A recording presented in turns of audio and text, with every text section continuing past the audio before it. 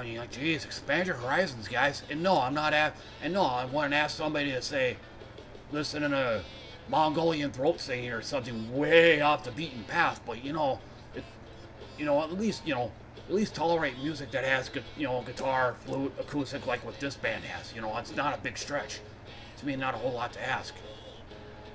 I wouldn't expect someone to listen to vaporwave music, like something that's just totally way out there.